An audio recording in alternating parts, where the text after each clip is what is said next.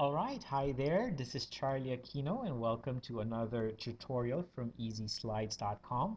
And in this tutorial, I want to show you a very simple effect that you could do in Proshow Producer, wherein we're going to add a vignette to a photo. Now, of course, if you've used Proshow Producer before, you already know that there is a vignette options in the Layers tab.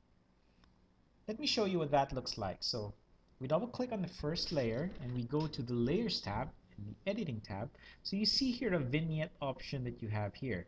The problem with this vignette option is that even if you add an elliptical vignette, okay, in your image, sometimes it doesn't give you the effect that you want because it can be harsh sometimes. The vignette can be very, very harsh. And what you want to achieve is a very soft vignette, sort of like you just add a dark background. So you just want to darken the edges of your image.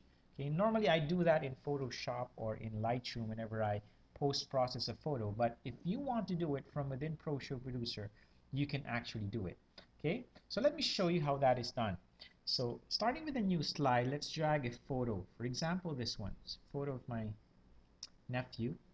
Okay, so what we're going to do is we're going to make this photo fill the entire frame.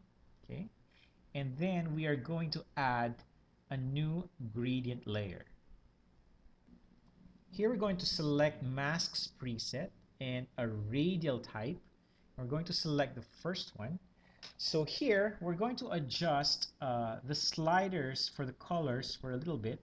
So we click on the white slider and drag it all the way to the right, okay, until you achieve this kind of effect. So it's a bigger white background there, and then click OK. So now you've added a new gradient layer to your slide, and what we're going to do is we're going to convert that gradient layer into an adjustment layer. Make sure that you have the intensity grayscale selected and invert it. Okay, so let's see how this looks like. So if you play here, it doesn't have much of an effect yet on our photo. Okay, we don't see the vignette happening yet. So what we're going to do, we're going to the Editing tab. Okay, and here we are going to adjust the white point slider all the way down to negative 100%. Now if we look at our show again, you see that we already have that dark vignette on the sides of our photo. Okay. Now the great thing about this effect is that you could alternately use a white vignette for that. So all you have to do is just drag it all the way up to 100% and just click on the play, and now you have a lighter vignette on your photo.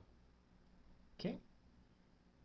One other cool thing about this is that your vignette stays the same regardless of what effect you place on the image. Let's say, for example, this image, I want to zoom it to 120%, okay, and you will see that even if it zooms, the vignette stays the same. Although it's not obvious here, let's try to get this back to the dark version. So move that to negative 100.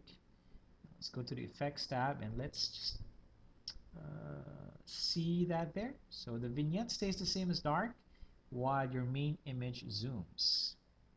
So that is the tutorial that I want to show to you, and I hope that you could apply this to many of your shows. Okay, it's a very simple yet very effective effect where you can apply a very subtle vignette to your photos. Okay, have a nice day and see you on the next tutorial. Bye.